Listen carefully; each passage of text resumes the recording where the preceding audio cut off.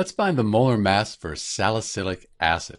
So the molecular formula for salicylic acid is C7H6O3. 7 atoms of carbon, 6 atoms of hydrogen, and 3 oxygen atoms. So we'll find each of these on the periodic table so we can find the molar mass of salicylic acid. So carbon right here, 12.01 grams per mole. I won't write that each time. And we have 7 carbon atoms.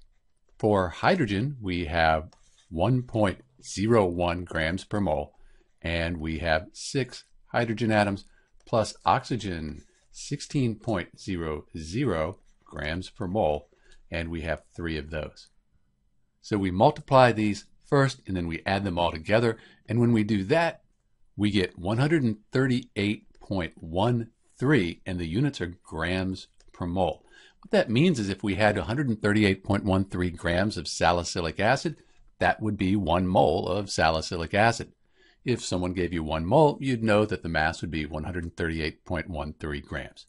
This is Dr. B with the molar mass for salicylic acid, C7H6O3. Thanks for watching.